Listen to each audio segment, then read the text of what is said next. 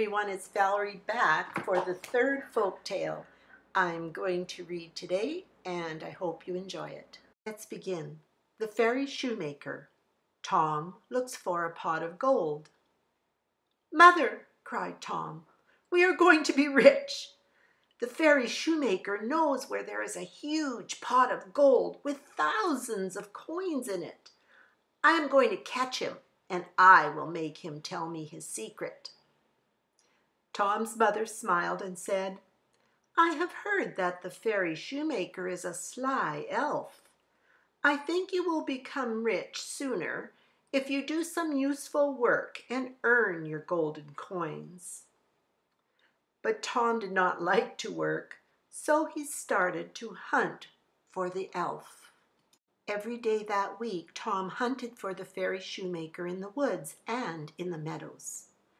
At last one afternoon, Tom heard a tiny tapping sound. Tick-a-tack, tick-a-tack, tick-a-tack, too. At first he thought it was a tapping of a woodpecker, but when he listened closely, he could hear somebody singing softly in a tiny voice. Tack, tick-a-tack, tick-a-tack, too. Tack-a-toe, tack-a-heel, soon we'll have a shoe. Tom crept quietly toward the voice. "Oh," he thought, "that must be the song of the Fairy Shoemaker. I'll catch him, and then he'll lead me to a huge pot of gold. Soon my mother and I will be rich." Tom crept forward quietly on his hands and knees until he could see the Fairy Shoemaker. The tiny elf had a long nose and a pointed chin, and he wore a tall little green cap and an apron. The elf was busy pounding tacks into a tiny shoe that was upside down in front of him. As he worked, he sang, "Tick-a-tack, tick-a-tack, tick-a-tack, too. Tack-a-toe, tack-a-heel, soon we'll have a shoe." "Good day," said Tom politely. The elf pretended he didn't hear. He did not even look up. "Show me your pot of gold," cried Tom. "Wait a minute," said the elf. "I just dropped a tack. Help me find it."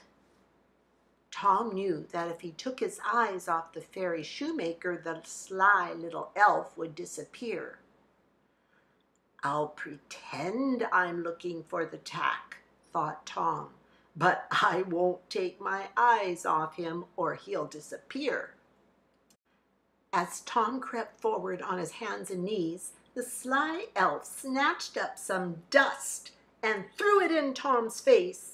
The dust made Tom sneeze, and when he sneezed, achoo, he shut his eyes. He opened them quickly, but the elf had already disappeared. Tom tries again.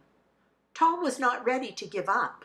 He said to himself, "If I found the Fairy Shoemaker once, I can find him twice. Next time, I won't let him throw dust in my eyes and make me sneeze." Every day Tom hunted for the elf, and on the 5th day he heard the tap, tap, tap of the Fairy Shoemaker's hammer again. When he listened closely, he could hear the elf singing, "Tick-a-tack, tick-a-tack, tick-a-tack, too. Tack-a-toe, tack-a-heel, soon we'll have a shoe." Tom crept forward until he could see the elf sitting in the shade of a tree.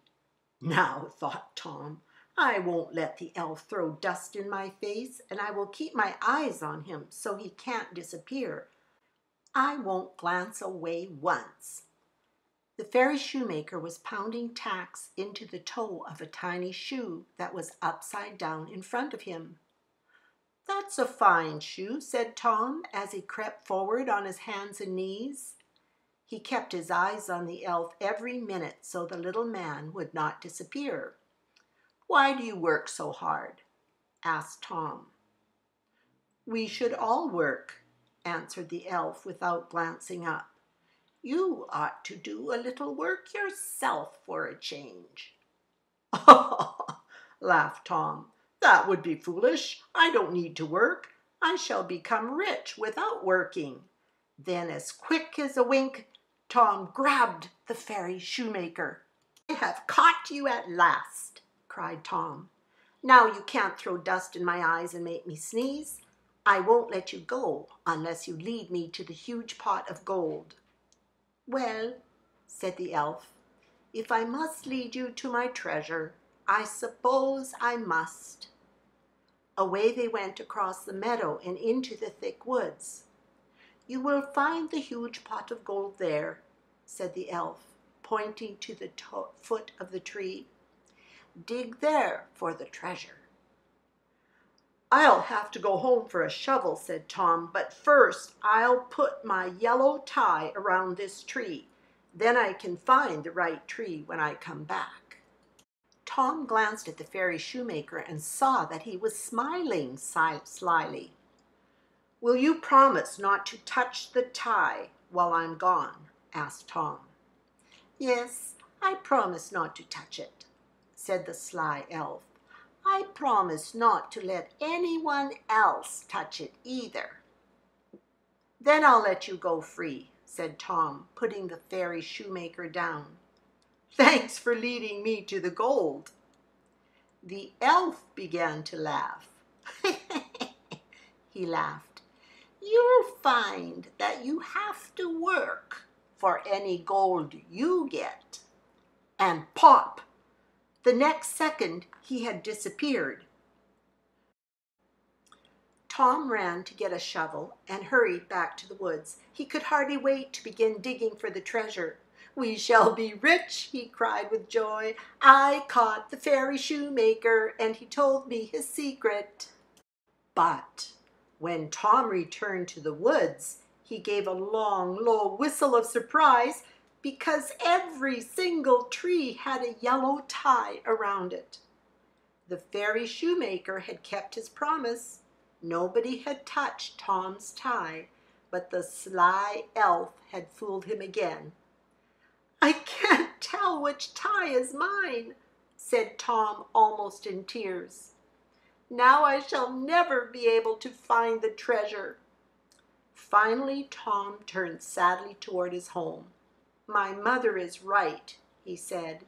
"I shall become rich sooner if I do some useful work and earn my gold." The end.